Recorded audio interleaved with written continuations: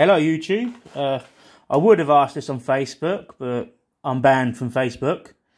So if anyone can help me out, I have gone to check this collet block and it's wank, obviously.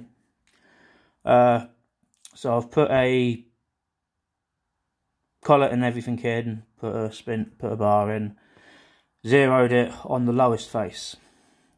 Now rotating it round, I'm getting plus 0.21, plus 0.45, plus 0.46, plus 0.20, and plus 0.21 again. This is in millimetres, and this is only taken a few millimetres past, like probably 5 mil past the end of the collet on the pin.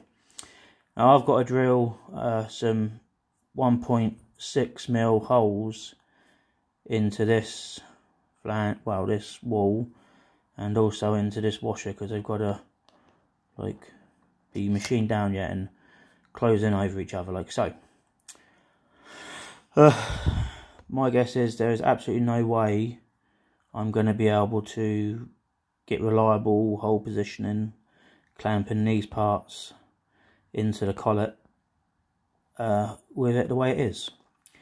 So if anyone can tell me the best way to true up the 6 faces to the centre of the spindle bore, let me know, or post a video, post a link to a video where it's telling you how to do it. I've got a tool and cutter grinder that can double as a surface grinder if necessary. You can see though, one of these faces, where is it there, that is pretty beaten up. So yeah, if you're going to buy these collet blocks off of eBay, whilst they're a great chunk of metal that you can probably machine up, they come as basically lumps of turd.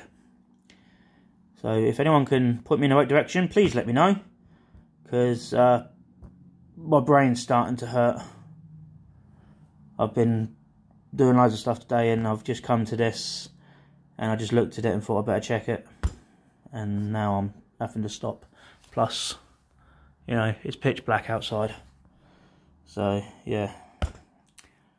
Let me know please.